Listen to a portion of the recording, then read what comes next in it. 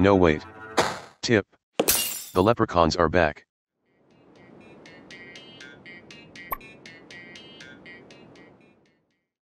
Hello gents.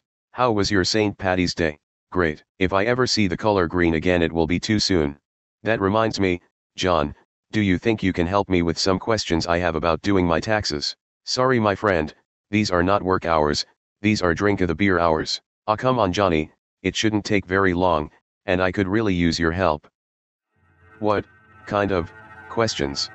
Uh-oh. It'll be super fast, I just need to know what taxes are exactly. No wait. Tip. The leprechauns are back. Not exactly. Dear friend, to set your path right, I am taken from many, but never given back, I'm held by the government in a large stack. What am I? The hell is going on? You can't ask Johnny complex questions during drink of the beer hours, otherwise he turns into Mr. Riddles. But why? I think it's his subconscious way of teaching. Teaching? Yes, teaching people to not ask him things. Well, how do we get him to change back?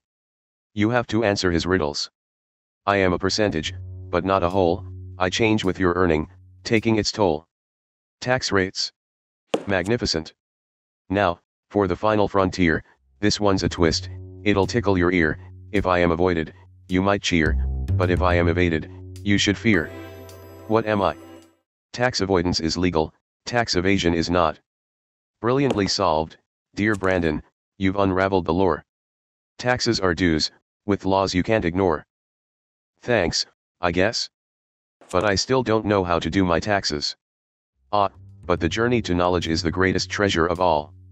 For specifics, seek a guidebook, lest into despair you fall. Okay, this is just taking too long. Johnny, you okay? Categorize your expenses, don't mix up the 24A with the 25B deductions, maximize your IRA contributions early, and never forget the difference between a standard deduction and itemizing. Wasn't that much easier? No.